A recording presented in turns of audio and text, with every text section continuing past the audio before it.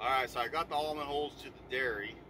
However, their commodity barn is pretty full, so instead of backing in, I was just going to come in parallel and just dump the Almond Hulls parallel to all these poles.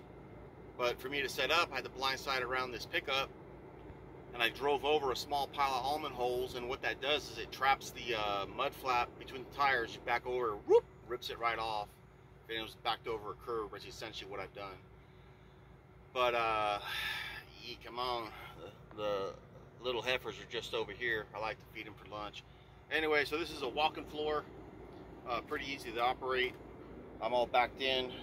Clutch goes down, engage the hydraulics right here, this little switch. Slowly raise the clutch up till it engages. I bump up the high idle. And then I already got the doors open, all backed in. I'll let you listen to the sounds of Almond Hulls coming out. So the operation controls, you have 3 pistons that draw the floor in. I think there's 8 slots on each piston. So 8 come back, 16, 24. Then when they're all back, the floor moves to the rear as one, dumping it out. This engages it.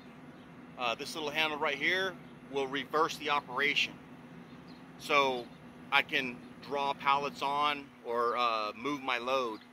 Once I'm loaded, if I'm too heavy on the front, too heavy on the back, I can walk it back and forth till I'm perfectly legal. Real easy to get this to 80,000 pounds. So doors are open, my mud flaps ripped off. Let me get this sucker going. Yeah, come on.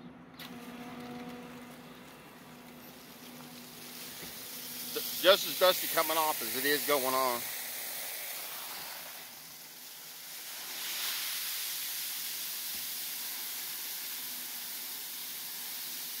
Music to my ears. And when you come onto the dairy, the cattle, they hear the diesel motor because they get fed by these tractors pulling these feed dispensers. So when they hear my truck, they all come up to the gate wondering what I have, thinking I'm going to feed them. This smells real sweet. Let me tell you, it's dusty. Yeah, come on. Well, I got to go explain to Skip while I rip the mud flap off. This will take about, with sweeping out, scaling in, scaling out, 30 minutes. I like it.